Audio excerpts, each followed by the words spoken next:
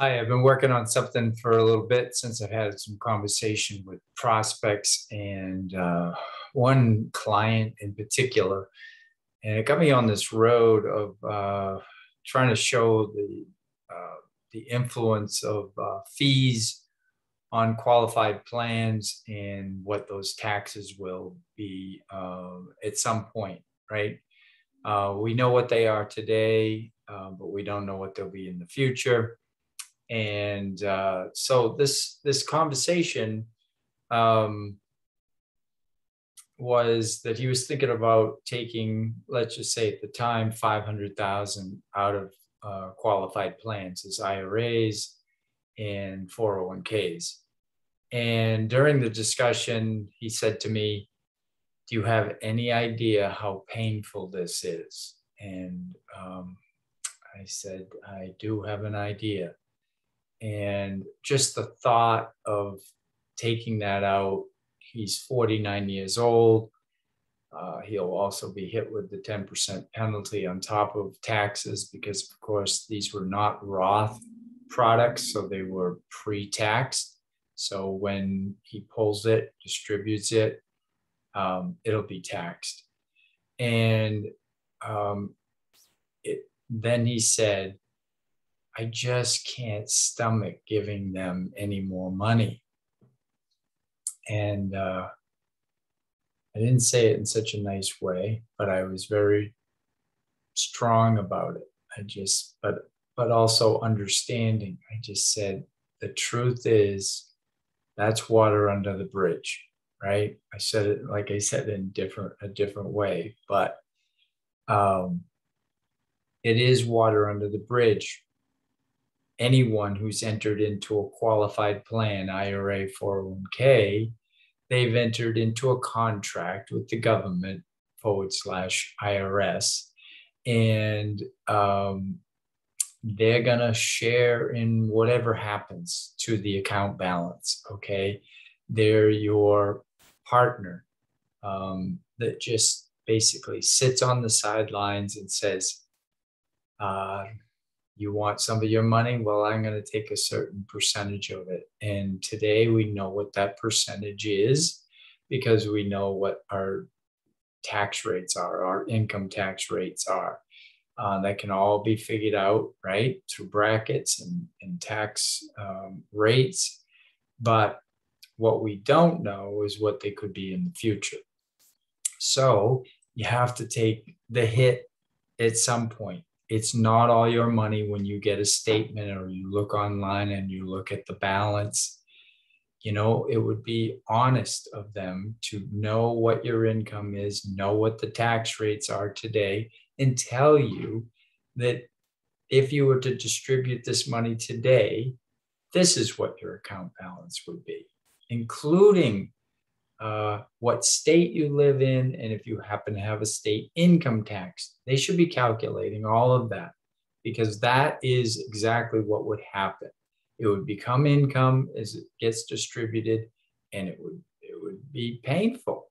But the pain is going to go away. The pain, if there's pain today, taxes likely aren't going to go down, and the pain won't become less. So, you know, I get it because I've distributed 401ks and IRAs. I've paid the penalty of being under 59 and a half. I've paid, my taxes. And that is painful. But that's the game that we entered into. We didn't know it. We weren't completely aware of it. Maybe we thought it, but we didn't really say, oh, hey, this match might not be worth it because of the partner that I got into bed with. Okay. So I wanted to lay that as the foundation. I'm going to do a couple things. I'm going to show you what kind of numbers I was working with. I have a spreadsheet that I'd like to share with you. That's a calculator that can be used with any numbers that you input. So I'm going to use certain numbers. I could use numbers with you that are your numbers, what you feel comfortable with, and try to be honest about the projection because the financial industry talks about things that are really not complete exposure to the truth. I just say that they're not lying necessarily. They're talking in terms that aren't the real numbers. Okay. And there's many financial advisors that do what I do, that were and still are licensed to sell stocks, bonds, implement 401ks, IRAs, defined contribution pension plans, all that kind of stuff. But they realized that after, 20, 30, 40 years, that the numbers didn't play out for their clients. And they said, hey, what's going on here? I need to find a better way. We all need to at least know there's another way. Okay. So I don't know how much you're going to be able to see this board. I'm going to try to give you the lay of the land of what I was talking about. But all right, so let me see if we can get this. Okay. So at the top, and I'm going to stand up. At the top here, I just said that it's qualified funds, IRA, 401k. You had the 500,000. Don't get caught up on this that you don't have it. I'll show you how we can build up to the 500, or at least what the alternatives are to putting it into the market. And then I used what they call the S&P Spider, which is an electronically traded fund, an ETF. It's a bucket of the S&P 500 stocks. And I took a 20-year period. Now you can say we can take a different period, right? We could drop 2000 and add 2020 because we know what those numbers are. But what I did was I took, which you can find on the internet, is I took 2000 to 2019. I also showed what kind of return that there was in the market for 20 years was 5.96 compounded annual growth. Will get you to that. Okay, so that's what we start with, but that doesn't include fees that they're taking out. And that does not include, obviously, the taxes when you have to pay it. But I'll get into that. So what I did was I did things in 10-year increments. I did 2000 to 2009. So 10 years there. Then I did 2010 to 2019. And then I repeated, like, I know we've already had, 2020, but let's just say I tried to get a 40-year period here. So starting in 2020, I took what the returns were with this S&P 500 Spider ETF, and I rotated it again. So from 2020 to 2029, I used the first 10 years of the century. And then from 2030 to 2039, projecting out what these numbers would be, I used the second decade of the century. So I had rate of returns for 10, 20, 30, 40 years. We don't know what period everybody's in, or at least I don't know who's listening to this presentation, but you could be in a 30-year block, right? Because you've got to start streaming some of this income is in retirement and so forth. I also show you the rate of return effect of fees. Now, fees, they're all over the place. In fact, many, you can't even find out what they're charging for fees. I had one of my clients texting me within the past week, and he was on a company presentation about his 401k. So there was a representative there that's the custodian of the 401k, and my client could chat. And there was another gentleman, who's not my client, but he also was chatting, and they were trying to find out what the fees were. And this woman presenting was not disclosing what they were. In fact, she said, well, the mutual funds charge fees, never alluded to the she charges, her company charges fees, which of course the custodian's making money doing this. So what are the fees that are coming out? And later on, he was upset that he didn't push it when he looked at some chart that came up about compounded growth. And he wishes he had asked, hey, included in that compounded growth that you're making it look so good, does that include the fees? Very evasive. It's hard to track down, but you'll find on the internet there's a lot of discussion if you dig, because it's buried now. I used to be a little bit more accessible, but they'll talk, it could be anywhere from 1% to 4%. And so what I use, though, trying to be conservative, is 1, 1.5%, and 2%, and showing what the effect of those fees, which includes commissions, includes trading commissions, and asset management fees, and so forth. I'm not saying I don't get paid off of commissions, but I can tell you there's huge amount of money being taken from you through these fees, and they're not even really that exposed. So then I did what the effect of, in this particular gentleman's situation, he makes decent money, at least according to the IRS. And so he's a little bit on the high end of the income tax brackets. So I used what I did for him, but what the effect of those income taxes are on the rate of return over a period of time. Okay. So I'm going to sit back down here, and I just want to share my screen, get my glasses back on.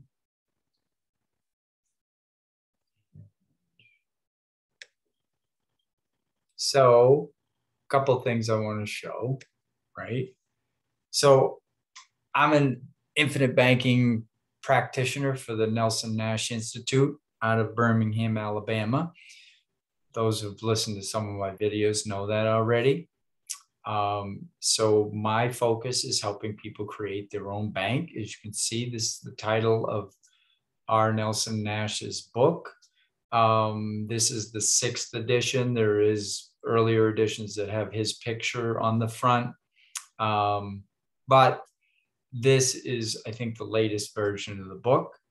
And it's called Unlocking the Infinite Banking Concept, which is what I practice with my clients and help guide them through how they can use a permanent whole life insurance policy to build this capital pool that can be an emergency fund at its very basic level, opportunity fund, finance the big things in life,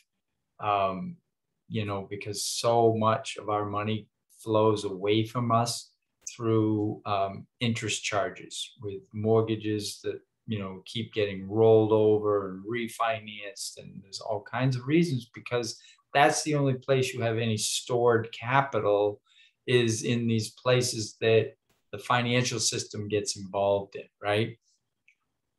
But you want to build up your own capital pool and then always have access to it, allow it to continue to grow. I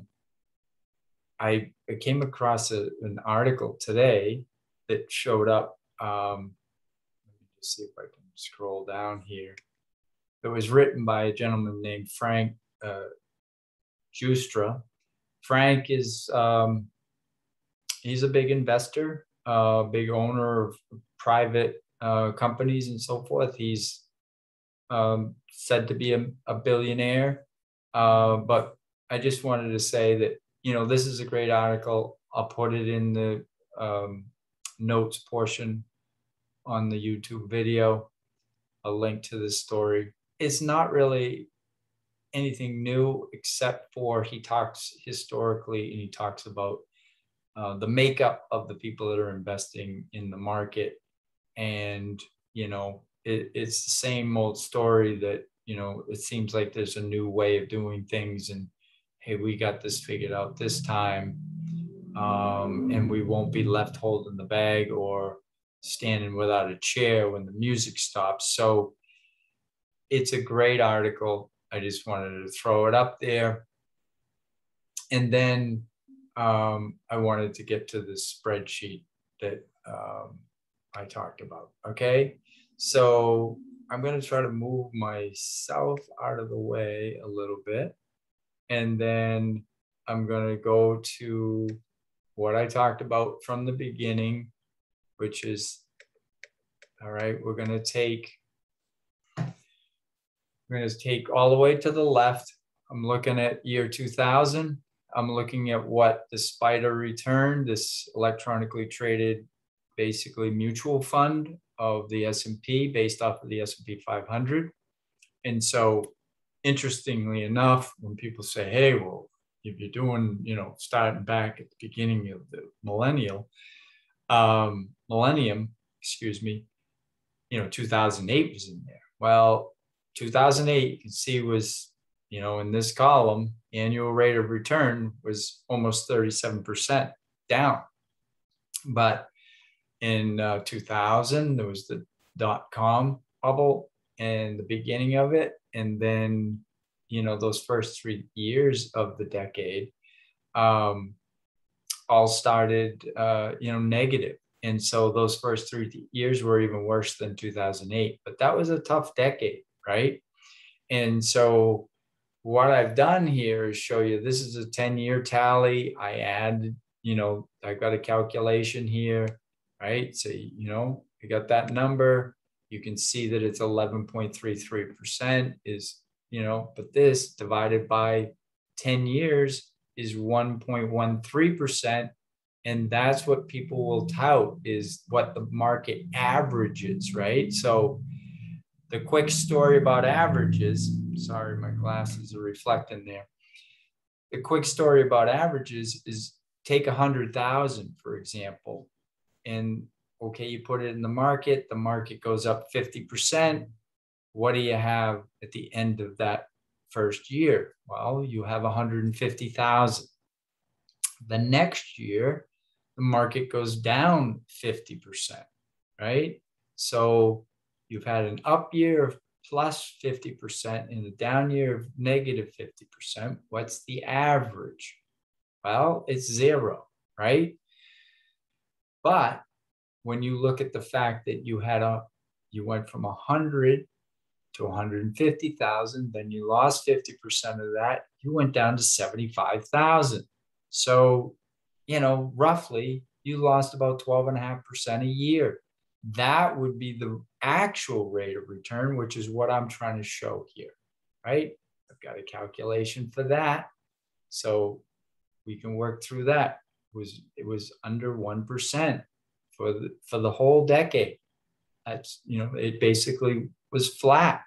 Whatever times went up, it was only making up for what it had lost. And so these things matter. I can go to the right, but I'm going to go down and I'm just going to show you what I've done here. So then the next decade was all positive, except for 2018, slightly down. I say slightly, but okay, so these are the totals. This is what it all comes out to. And then I repeat. These numbers will look the same as above. Then I did the tally of all 30 years, right? So 30-year return, divide that, you get an average. But these are the real rates of return. This is not with fees, though. I haven't shown you that yet. It is on the screen a little bit, but I haven't shown it to you. Then I repeated that second decade of the 2000s, and the total 40-year return was 303 divided by 40. You're at an average of 7.58, but the real return was 5.96. And so that's what I wanted to show you is when you get to, the end of 40 years, right? You've got looks like a lot of money if you started with 500,000, for example, right? Oops, sorry here. Just open that up a little bit. And so I want to scroll back up and I want to show you that what I was able to do is I took the 9% that first year was down. So this would be your end of year account balance, 454. But if you took out a 1% fee, you'd be at under the 450. And then you'd have to take that number, right? And say, that's the real number that I'm starting with, right? So then I'm down 11.5%, or, you know, a little bit above that, right? So this is what I end up with, right? This is the actual end of year balance, not this number anymore. And so I'm taking 1% off of that. And I do that across the board for 1%, you know, 1.5% and 2%. So in this first decade, I'm no longer down just 1%, I'm down 2%. And, you know, I did go on to show that if you had a 35% tax bracket, you technically, if you needed that money at the end of those 10 years, you just lost over 6% of the money. But it's not just the percentages. What you lost was the difference between, you know, is between this 147,000 is really the difference between this number and this number, right? So you really did have this return, right, at the end of the year, but then you had the fees, then you had the taxes, and your rate was this, but you lost $147,000 because of that 1% fee. And so that's money that's not going to flow to you because it's flowing to the government, right? It's flowing to the management companies of the brokerage houses and so forth. So wanted to show that. Then, you know, if you went to 1.5%, this is just in the first decade. Now you're seeing you keep losing, you know? So you need to know what these fees are. When I was talking to my client, he says, that's what I got to find out. I really got to understand what my fees are. I'm not paying attention to those. I don't even know what they are. And he was, you know, he shouldn't be embarrassed. I mean, most of us don't know the answer to those questions.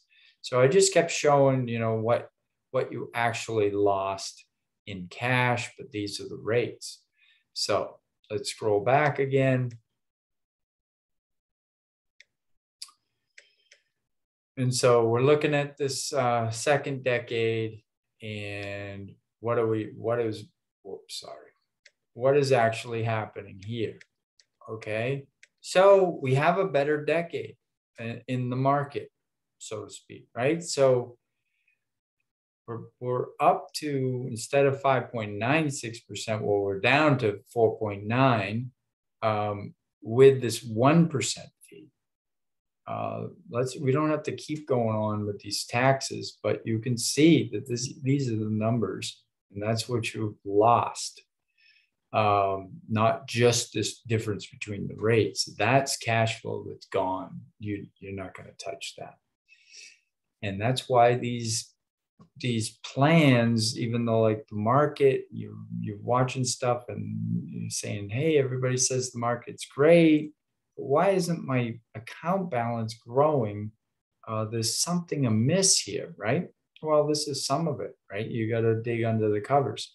So of course, it just keeps going down. And then I did this across the board. I'm going to scroll down so we can get the 30-year. So I'm going to scroll over just so you can see that this is the 30-year return. And now we're talking about 30 years. We're down to 2.5%. And of course, once we get into the taxes, we're lower. We're 2.25%.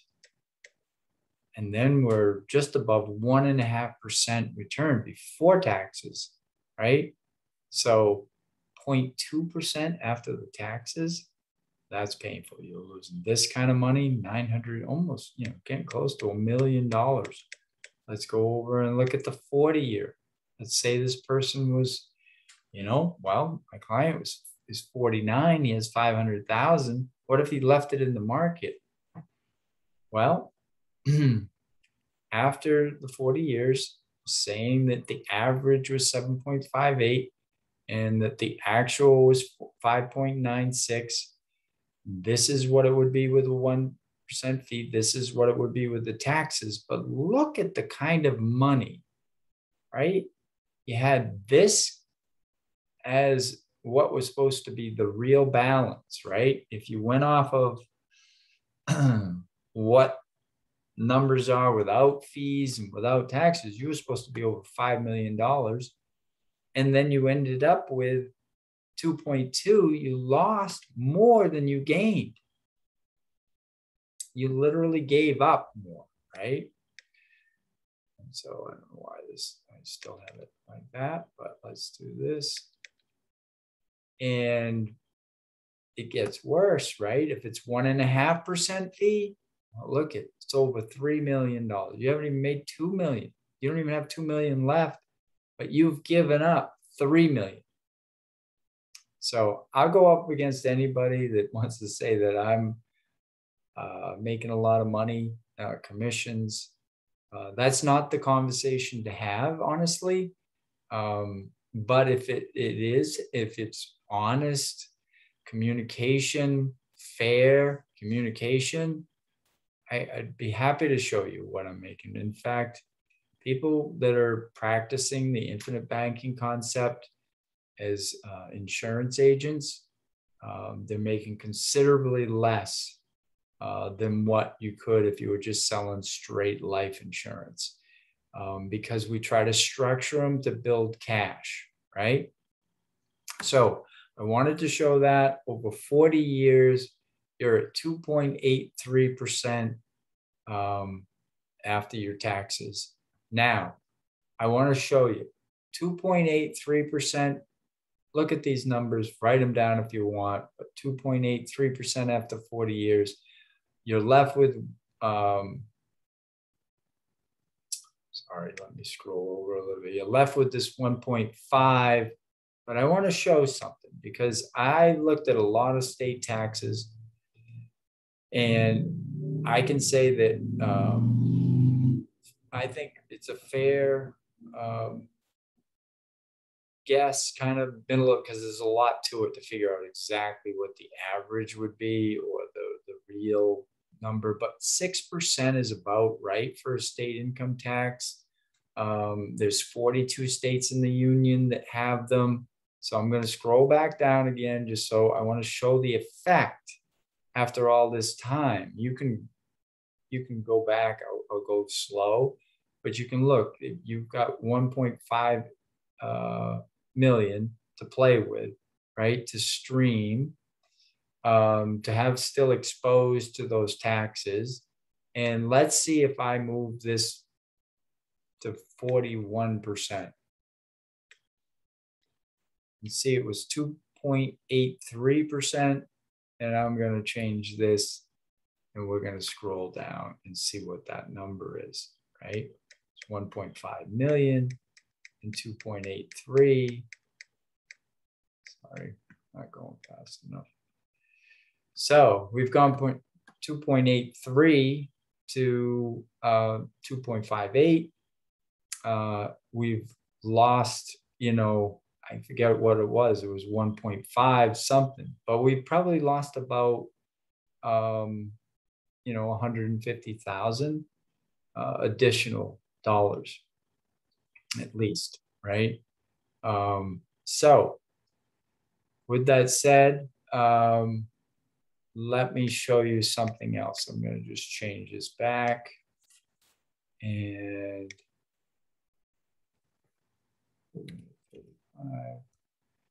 so I want to go over to, now this might seem like a lot, but of course, if it's your numbers, it would mean a lot more to you, right? So I wanted to talk about matches. And so I did really quick say, okay, we're trying, this gentleman had 500,000, but what would it take to create 500,000? Of course, 401ks, many companies will match 50% of the first 6%, up to the first 6% of what you put in.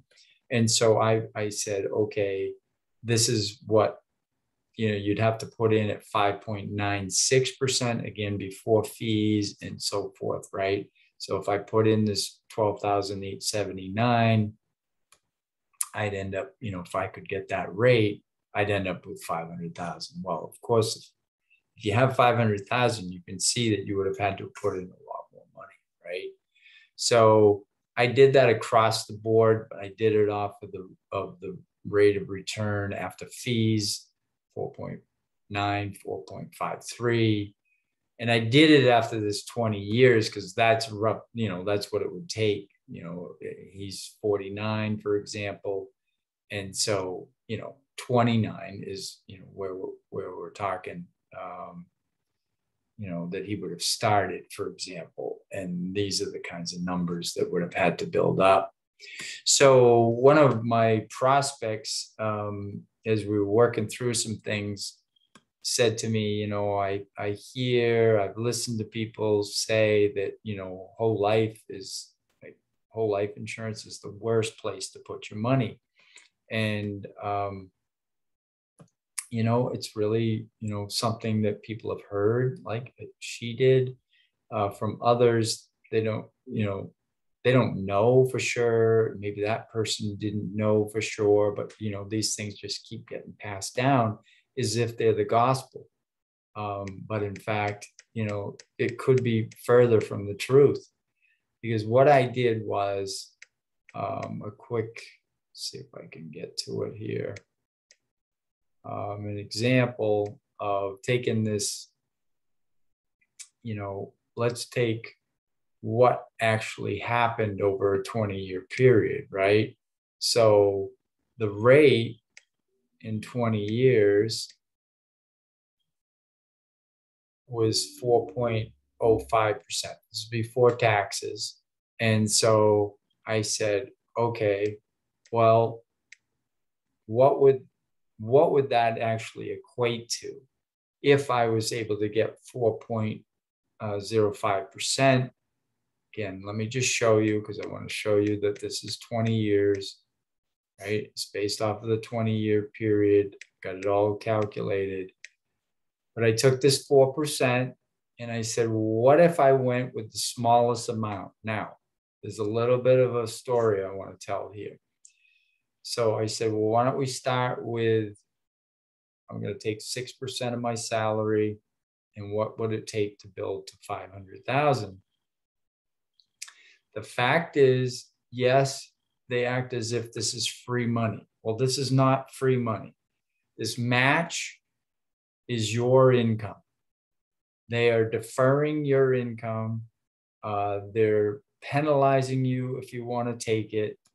But honestly, people should go in and ask for this to be part of their salary. So I'm going to use an example. Try not to look at the screen necessarily. Look in my eyes.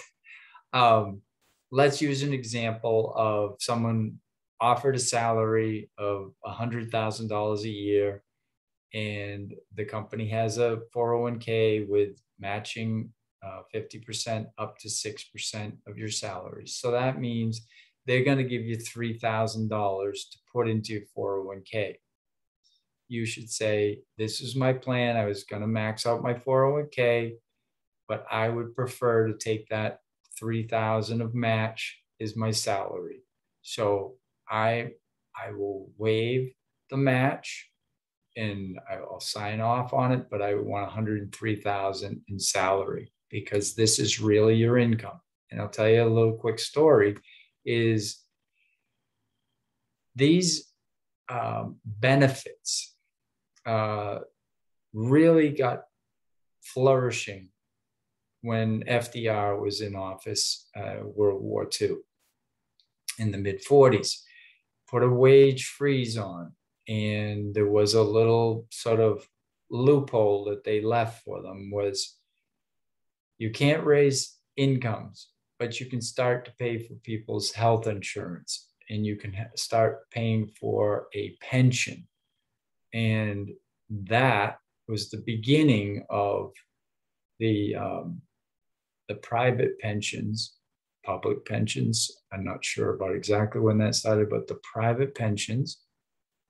And then again, around 1980, we got into the 401ks, and they just continued, and they call them employee benefits, right?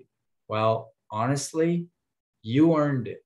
They're saying you're worth it, but they're carrying this thing from back in the mid 40s. It was part of a wage freeze. This is your income. You should take it. You should manage it. And that's why what I did was I said, okay, I'll take the smallest number, $12,879.32, which is my contribution and the match, because that should be my money too. And then I took the 20-year with the 2% fee. And I said, well, what does that actually turn into over 20 years? Well, it turns into this number. It turns into this 385, 561 and 90 cents. So I want to show you one other thing. You can already see I'm starting to expose a little bit of it. But I have a spreadsheet that I want to show. Here it is. Okay, so this is what you call a life insurance, whole life insurance illustration. And what I did was I made up a fictitious 29-er, which is a 29-year-old male in standard health, no non-smoker. And I said, let me put in this 12,879, and I'll do it for 20 years. And what does that turn into for cash value? Now, you haven't seen these before, but this is what they call, there's a guaranteed side to the cash value. There's a non-guaranteed, which is the dividend side that they pay out. Now, they're not guaranteed, but this particular company has been paying, I think, for 110 or 111 years straight, a dividend. So their goal is to have excess and pay it back to the policyholders, which in this case is a mutual insurance company, and the policyholders are the owners of the insurance company. So you fall short of that 385 number that I said, but now you have this $359,000. And that means that when you want to, buy a car, put a down payment on a house, maybe even buy a piece of land, take trips, this is your capital pool. And if you had borrowed that money from somebody, you'd have to pay it back. Well, you pay it back to the insurance company because you're borrowing against this, but this doesn't go away because you're only using it as collateral. But when you pay back the loan, if you took out a loan, you freed that collateral up again, okay? Don't want to get stuck on all this stuff because I'm trying to cover a lot of ground. But what I wanted to show you was, okay, 20 years, you have this 359. So we're focused on this column here, right? And this is based off of what's going on today. This isn't historical numbers. This is dividend paying, the way they are paying them as of today, right? Okay, so I'm going to take you from year 21 because you still have premiums. We can get into why these dropped off, but the premiums do drop. They become lower just to keep this policy in place, right? But what I did was I said, okay, from year 21 to year 30, okay, I put in $9,119 which is roughly $912. Okay, each year. On average, I put in 912. But look at what I have cash value in year 30. At the end of year 30, I have 549,858. And at the beginning of it, I had 359. So I took the difference between those two numbers and I came up to 190,000. Now, let me go back to the spreadsheet. So you can go back. This is the great thing about this video. You can go back and rewatch it and you can slow it down. You can calculate these numbers. You can call me. You know, I'd rather talk it over, right? But the fact is, these numbers are what you want to write down. You want to write this number down, then you want to write this number underneath it. You want to get what the balance, what the difference is. And then I put in this, you know, payment every year of roughly $912, the total of $9,119, right? And so I go back to the spreadsheet. What I wanted to show you was a calculation I did. I said, okay, you said that 4.05% with that 12,879 put in would grow to this, right? Then I said, okay, well, we know what this calculation is. We know that we have those other numbers in there. And I said, what would it take to get here, right? What would it take to get to this 190,000, which is what I said was the difference between those year 20 and year 30. And you would literally get a rate of return compounded of 63%. Okay, that's not happening within the stock market. Okay, so what I'm pointing out is it's not the worst investment. But what Nelson Nash says is infinite banking concept policies are not an investment. Okay, they're a capital pool. They're how you create a banking system for yourself, right? You can invest based off of your capital pool, which is created in one of these policies. Don't look at it like an investment, but when you break it down and see what really happens to your qualified plan and all these percentages and all these changes, and then you look at something like year 21 through year 30, and you're making compounded interest on the additional money that you have to keep putting in, which is like roughly $912, you're making that kind of interest. That's the power of this. How much money do you want to put into these policies? How big do you want your bank to be? If the same effort is taken with a small bank to operate a small bank or a large bank, you know, which one do you want?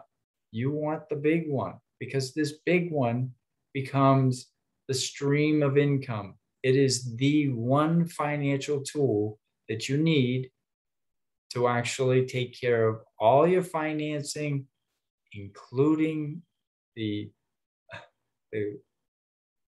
forever mentioned retirement plan.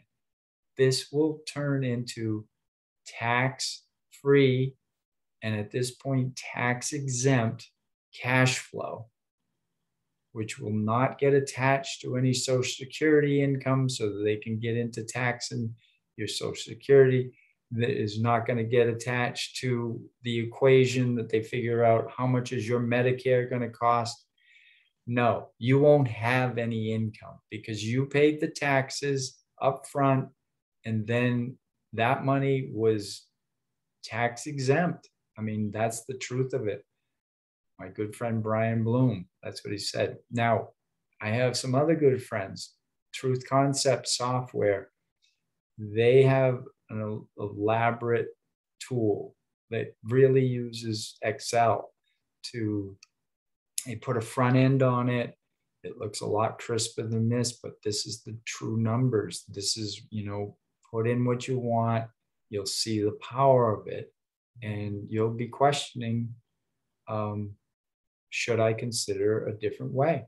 And so with that said, I want to say thank you for listening. And, before I go, one of the things I want to say is, if you can click on the like button, if you think that this is worth anything for people to see, if you would subscribe, be more encouraged to, create more videos over time. I'm on a mission to help expose that there is another option, and that this economic system is one of scarcity, one that's built on fear.